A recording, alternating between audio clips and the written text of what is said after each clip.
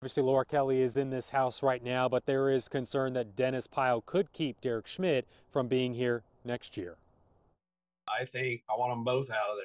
I want Dennis Pyle in that Capitol, in that mansion. Dennis Pyle left the Republican Party in June to run as an independent candidate for governor.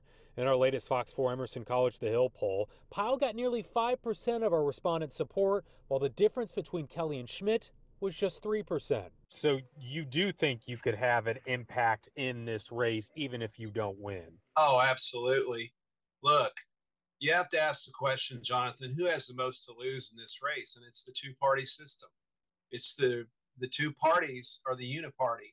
And do they want to relinquish that power of a two-party system? No, they don't. If it's super close and Kelly pulls it out, Pyle, yeah, the Pyle factor is huge. Bob Beatty is the political science chair at Washburn University in Topeka. If she wins like she did in 18 by, 3, 4, 5 points, she probably would have won regardless of Pyle.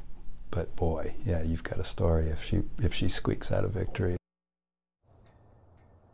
Now, Schmidt's campaign says that D.C. Democrats are behind a recent radio ad in support of Dennis Pyle, but because the group's a 501c4, according to the Kansas Secretary of State's office, that group out of Washington, D.C., the American Center, does not have to release who their donors are.